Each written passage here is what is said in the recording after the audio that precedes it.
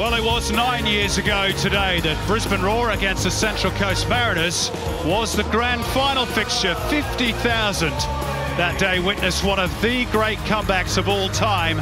Fast forward to 2020, and both teams are in the rebuilding phase, and safe to say Brisbane are a little further down the track than the Mariners, who must hope that Friday the 13th brings about a reversal in fortune.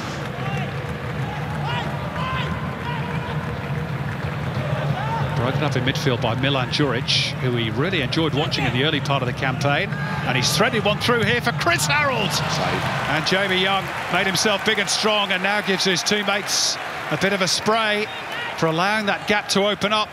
Brisbane looking for the clean sweep tonight. Here's McDonald, barely sighted so far, little back heel. It's Mirza Muratovic, and Ziggy Gordon was well positioned. Kept in play by Clisby. Good turn by Harold. Useful ball too.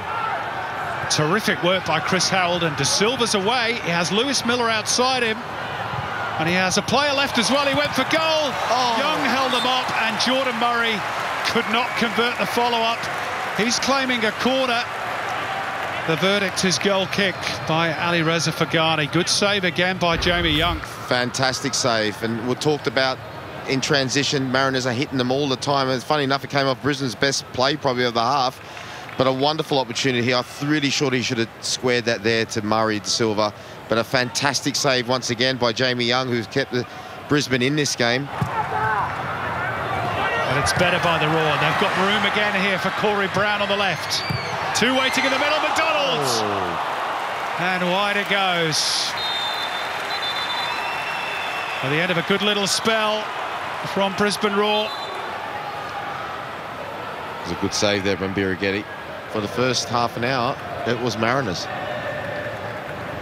He will know that. He'll be mindful of it.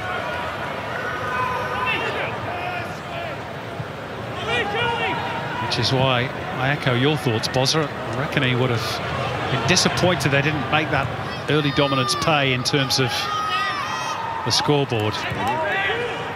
Here's Brown.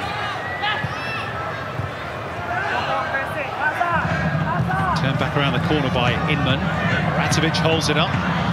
Brown to readjust. It opens up here. Brad Inman, tap in for Scott McDonald, but the flag is up. And McDonald is level.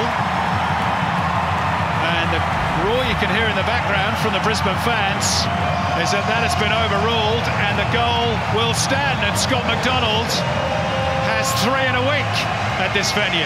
There you go.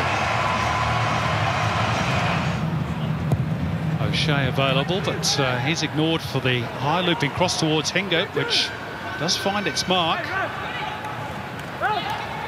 Jabbed back by McDonald. Neville. Hingert. It's good from Brisbane. O'Shea, McDonald, they worked it beautifully, and Muratovic super play. Just couldn't hit the target. Absolutely super play. If you want a little snapshot of what Brisbane and Robbie Fowler have been trying to do with this side and Tony Grant, that was it. Brisbane have the ball right where they want it. And victory is confirmed. Alan Stajic looks hugely frustrated, understandably so. They finished strongly, the Central Coast, but in the end, Scott McDonald's first half stoppage time goal, which needed an overrule from VAR, proves to be the difference in a very tight game at Suncorp. There's no smile on the face of Robbie Fowler, but they get the job done. Brisbane Roar march on, back-to-back home wins as they move up to 4th place on the ladder for 24 hours at least. Their highest position of the campaign so far.